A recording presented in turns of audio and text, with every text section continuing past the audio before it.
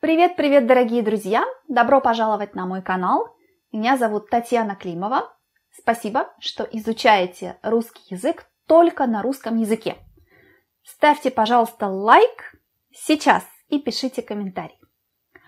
Сегодня мы посмотрим, какая разница между «наконец» и «в конце концов».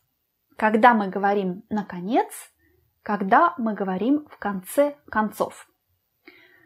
Наконец, мы говорим, когда мы долго ждали чего-то, и вот, наконец, и вот сейчас мы это получаем. Наконец.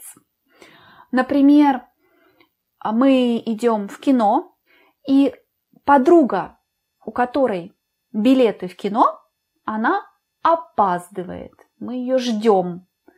10 минут до начала фильма, 5 минут. И вот фильм начинается, и вот она идет с билетами. И мы можем сказать, ну наконец-то, да, ну наконец-то, мы тебя уже полчаса ждем, где ты была, ну наконец-то. Или мы долго хотим понять какое-то правило, грамматическое правило, это очень трудно, например, глаголы движения. Вы все знаете, что это трудно. Интересно, и мы не можем понять, и потом в какой-то момент мы поняли, и мы можем сказать, ну наконец-то я понял, я наконец поняла это правило, когда мы долго ждали.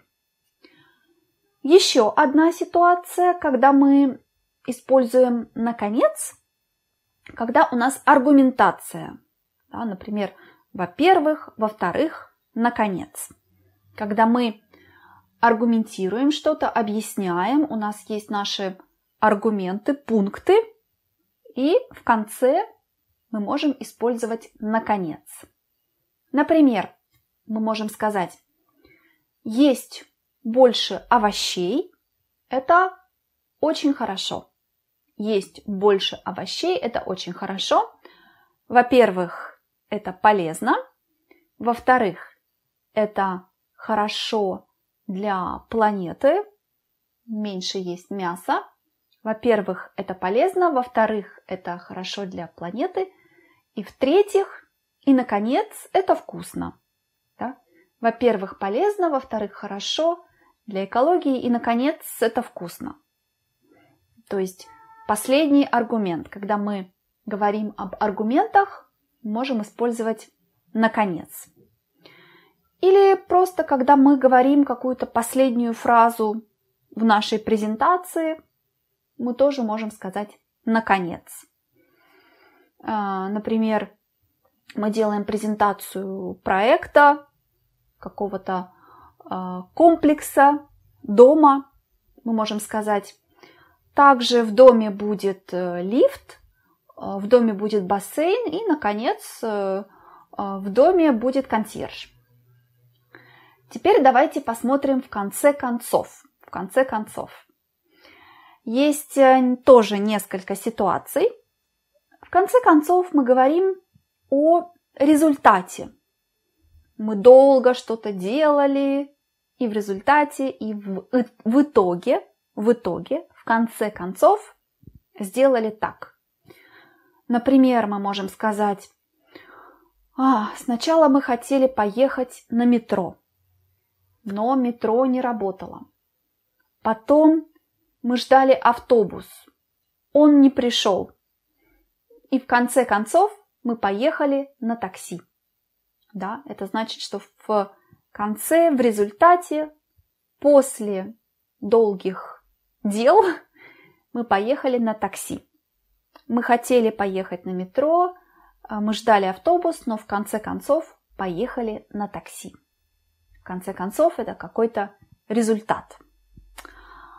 Также мы можем использовать в конце концов, когда мы хотим сказать почему, да, потому что, немного с эмоциональным акцентом. Например, мы можем сказать, я думаю, ты должен последовать ее совету. я думаю, ты должен последовать ее совету. Последовать ее совету значит сделать, как она советует, как она рекомендует. В конце концов, она же твой начальник. В конце концов, она же твой начальник. Начальник – это босс. И здесь, в конце концов, значит, потому что логически, ведь она твой начальник. Или более эмоционально,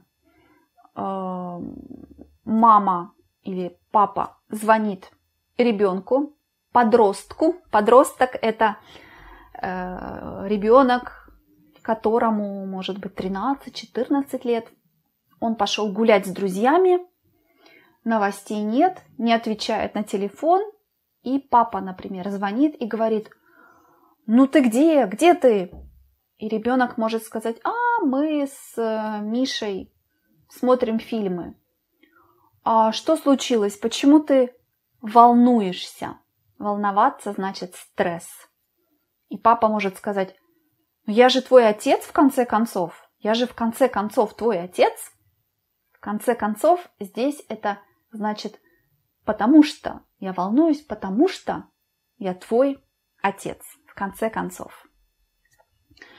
И иногда мы говорим в конце концов, когда мы, хотим, чтобы человек что-то сделал, и мы уже не можем ждать.